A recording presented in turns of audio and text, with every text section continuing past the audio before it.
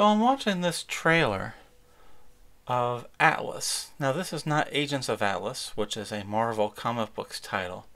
And it's not Tom Hanks in Cloud Atlas. Nope. This is about Jennifer Lopez reinventing herself as a science fiction action star. She's apparently interfaced to some kind of robot. She never actually sees, she's just talking to its AI.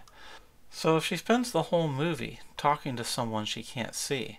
It reminds me of the old Angelina Jolie movie, The Bone Collector, where Denzel Washington is in a bed, paralyzed, and he's walking her through this mystery, searching for clues. That movie's already been done. Let's focus on this little sequence here. She is up on a space station, and there's an explosive decompression. So she is put into a robot warrior suit and is flung out at apparently 10 Gs of force, which should have killed her. And they're showing objects impacting, again with the force that should kill her. And you watch her tumbling through space. Now she's not on any kind of gravity system that might have been on that ship. She's just floating here in zero gravity or microgravity.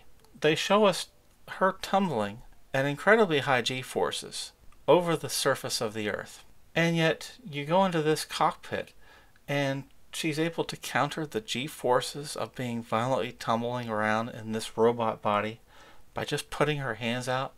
Even worse, they don't even make any effort to show her hair being in microgravity.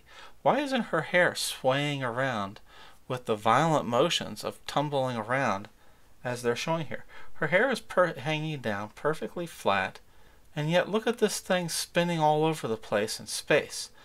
Why is her hair floating down with the pull of gravity as if she's standing on Earth on a soundstage? So whatever they spent on this movie, you can tell just from the trailer, they didn't spend anything on making the space scenes in the slightest realistic. I'd rather go watch Gravity, starring Sandra Bullock, which came out some time ago. At least they tried to show you what the effects of that would be on that particular movie. Sandra Bullock put in a great performance there. Even her hair, expertly done by her makeup artist, is completely immune to Isaac Newton's laws of gravity. This is not something I would have any reason to tune into. This is just stupid. Thank you.